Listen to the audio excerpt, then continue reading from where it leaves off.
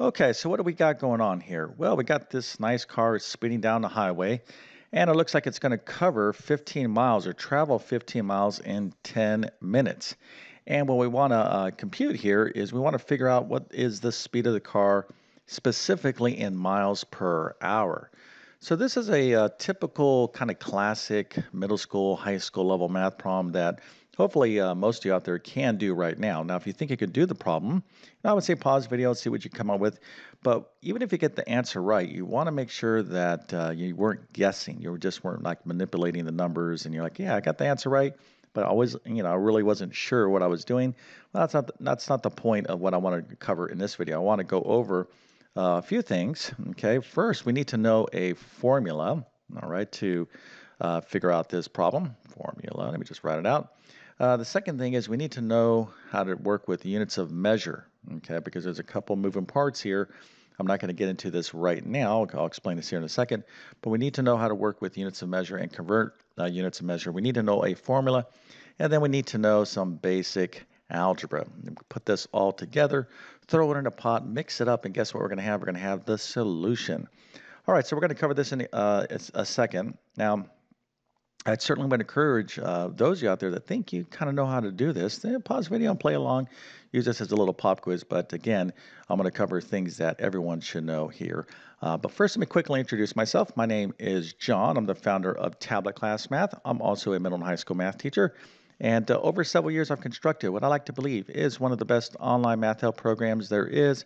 Of course, I'll let you be the judge of that. If you're interested, you could check out my math help program by following the link in the description of this video. But basically, I have 100 plus different math courses ranging from pre-algebra to pre-calculus, everything in between. And I have a ton of test prep courses. So if you're studying for an exam like the GED, SAT, ACT, GRE, GMAT, I can go on and on and on. I probably have your exam, and I can help you prepare for the math section of that exam. I also do a lot with homeschooling, so if you homeschool, I have a great homeschool learning program, and then obviously help those either having a tough time in the current math courses. Now, one thing I'm a huge believer in is note taking, all right? So you have to have great notes to be great in mathematics, and if your notes are not there yet, you can use my notes to help you out. You can find the links to all this stuff in the description of this video. All right, let's get into this problem. So let's cover the formula first. So here's a formula. Now I don't have this written out, but let's just kind of look at it for a second.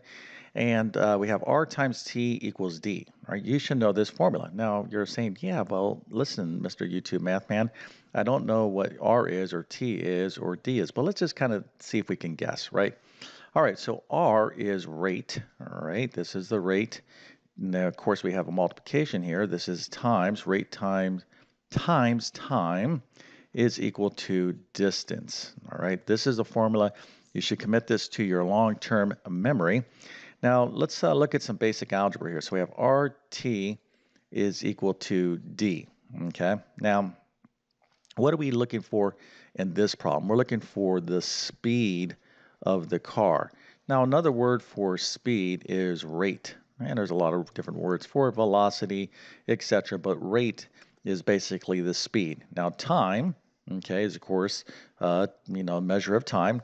Now, how can we measure time? Well, there's different ways we can measure time, right? You can measure time as in minutes. Okay, you can measure it in seconds. You can measure it in hours, days, etc.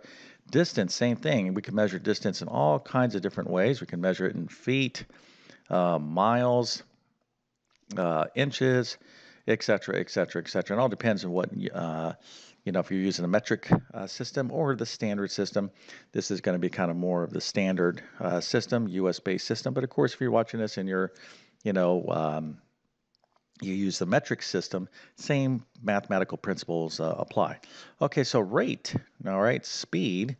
Again, I want to know the speed in terms of miles per hour. Okay, not kilometers or miles per minute, okay, or miles per second. So again, we have to be thinking about this rate in terms of the units of measure. And I'm going to get into all this again in a second. So this is the formula that we need to know. Now we're trying to solve for the rate, okay? We're trying to solve for R.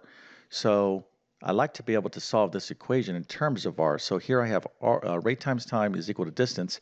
How can I rewrite this formula in terms of R? Okay, well, this is something you need to be able to do is be able to handle basic manipulations of formulas. So what we want to do is write this thing such that it's R equals, not RT is equal to D, okay? Because I want to solve for the rate. Well, to do that, what I need to do is divide both sides of the equation by T.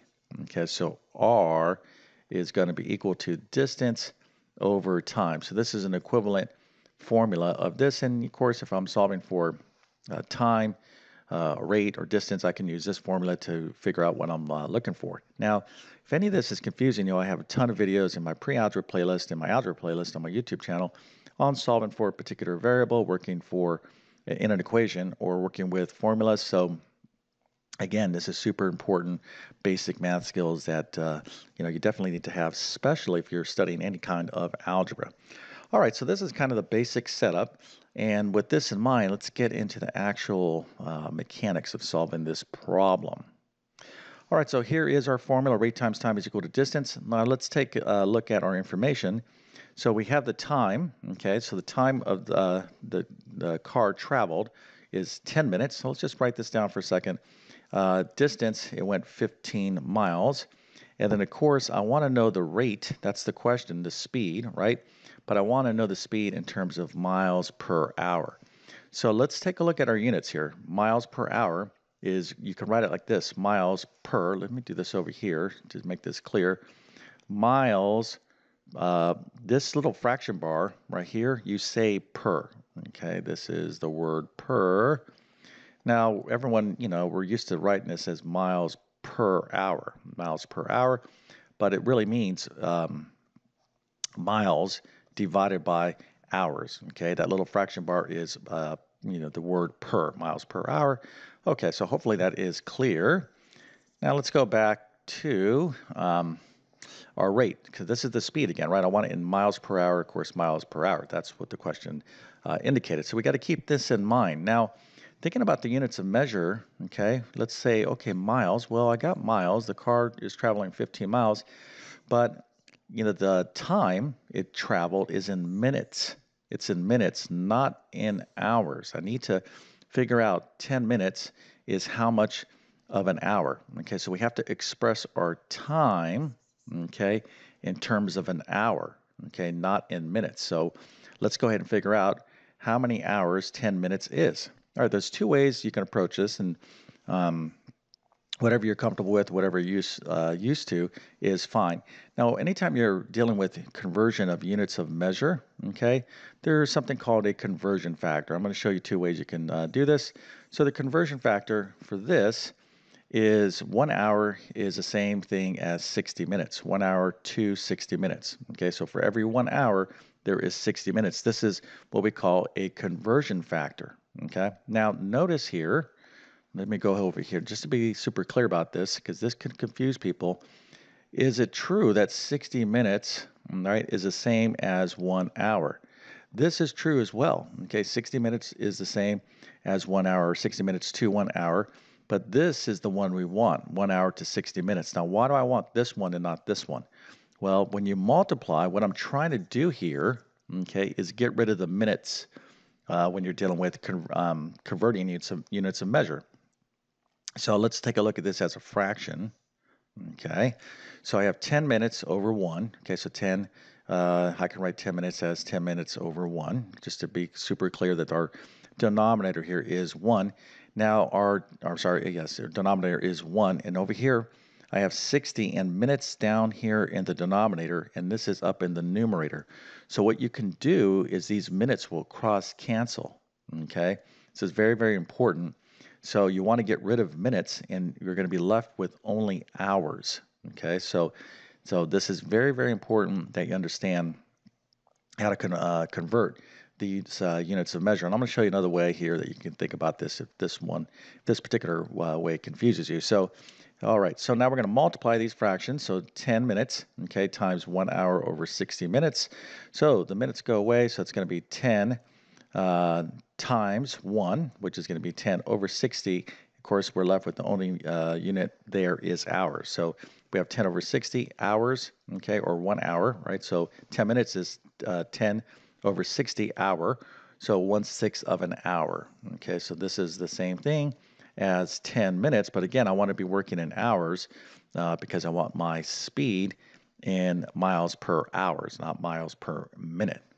Okay, so again, I kind of want to really explain this because, the basic idea of solving this problem is not difficult. What is a little bit more challenging is converting into units of measure, et cetera, et cetera. So let's go ahead and take a look at another way we can do this using proportions. All right, so here I have 1 hour is to 60 minutes, okay? And that is the same as how many hours, x hours is to 10 minutes. So you can set up a proportion this way, and then you could just use the cross product, okay? So x times 60 is 60x, 1 times 10 is 10, and I could solve for x, just some basic algebra, divide both sides of the equation by 60, so I get x is equal to 10 over 60, or 1/6 of an hour. Okay, remember I was solving for x hours, okay, is the same is how much is 10 minutes. So a couple different approaches. You can use a conversion factor or you can use a proportion to solve. You really need to know how to work with this in both ways. Okay, so this is all basic math, but now we're looking pretty good because we have our time now in hours, all right? So we were given our time in minutes, but now we have our time expressed as hours. That's what we're going to need. We have our distance in miles, okay? I have miles, I have hours. So I know that the rate or the speed of this car is miles divided by hours, okay? So let's go ahead and figure this out. Okay, let me just scroll down here a bit. All right, so let's review. So rate times time is equal to distance. That was the original formula. So I want to solve for rate, so that's going to be distance divided by time. Okay, so the rate or speed of this car is the distance it traveled. It traveled, so it traveled 15 miles, and the time, okay, is 1/6 of an hour. Now this could be a little confusing. Now you could change 1/6 into a decimal, but no need. Let's kind of work with this fractions. Let's not be afraid of this. So what we need to figure out is this little complex fraction. So 15 divided by 1/6. And we could figure this out. It's not that difficult. So this is 15 divided by, okay, that's what this means, 1/6. Now let's handle that real fast. Okay, so anytime we're dividing fractions, this is going to become a multiplication and this gets flipped, right? That 1/6 becomes 6 over 1. And if you need help with fractions, I have a ton of videos on my channel on fractions as well. So we got 15 times 6. All right, so 15 times 6 is 90. All right, so but 90 what? Well, it is 90. Let's look at our units of measure here. Miles per hour. Okay, now we could think of it this way, miles per hour. We don't write it that way. We write it this way, 90 miles per hour. So yeah, this car is going a little bit fast, but a lot of people do travel that quick and even faster, as you know, on the highway. So this is not unrealistic, although this person is probably or certainly breaking the law unless they are traveling on the Autobahn or someplace, who knows, that has 90 miles per hour. Right now in the United States, I don't believe there's any place that lets you go that. Maybe I'm wrong. I think there's a couple highways that you can just go as fast as you want. But I think for the most part, I think like 80 miles per hour might be the top. I'm not sure. Anyways, the bottom line is this. What I am sure about is that you need to know this stuff if you're studying any kind of algebra, basic math, middle and high school mathematics. So if you got this problem right, okay, and you know what you did, and you're like, oh no, I knew what I was doing, and everything else, then I must give you a nice little happy face with a good old 1983 Mohawk, right, and an A+, and we'll throw in 100% for good order. So nice job. But if you didn't know how to do this problem, but now you understand it, then that's excellent. That's the whole idea of me making these videos, is to help you out to learn this math. And if that is the case, please consider smashing that like button. And if you're new to my YouTube channel, please consider subscribing. I've been on YouTube for 10 plus years, have over 1,000 plus videos, basic to advanced mathematics. So if you like the way I teach, my goal is to always try to teach in a clear and understandable way. I like to explain math. I don't like to teach, from a top-down, technical way. Trying to make this stuff understandable. Everyone can learn math. Okay, but you do need someone to teach it in a clear and understandable way, and hopefully I'm doing that. And if you like my teaching style, please take advantage of all the videos I've made. But of course, my best math help will be within my Math Help program. Okay, so with that being said, I definitely wish you all the best in your mathematics adventures. Thank you for your time, and have a great day.